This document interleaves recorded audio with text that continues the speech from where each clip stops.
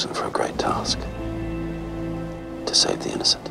All right, movie fans, beware. Director Darren Aronofsky's version of Noah is not exactly your father's Sunday school version of Noah's Ark. This is the first serious attempt to bring this story, which is only really a few pages in the book of Genesis, to life on the big screen, and that includes taking some liberties with the story. However, Aronofsky believes that it's what gets beyond the Noah story and really lives on in the spirit of what he's trying to tell that's the most important here.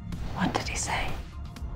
He's going to destroy the world. I think that this movie is a very personal telling of the Noah tale. I haven't seen anything on the scale this magnificent that is so thought-provoking, in a simple way, an epic movie. It begins.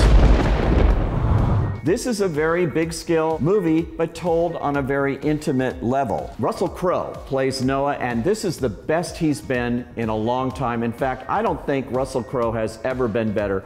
This role fits him to a T. As Noah, this is a complex character. He's drunk sometimes, he's shouting at the skies, and he's on a mission from God. We build a vessel to survive the storm.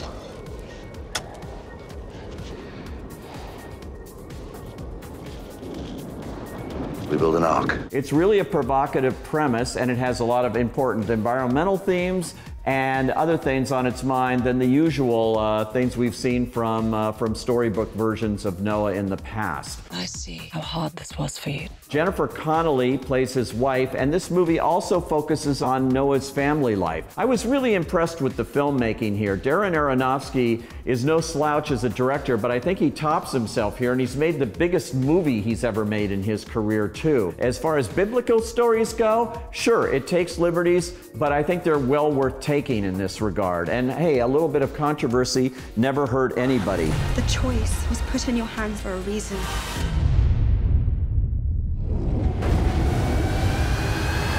This is a thrilling and exciting version of an immortal tale that is provocative, it's inspiring, and it's enormously moving, and it's sure to be much, much talked about. You could do a lot worse than checking out Noah this spring.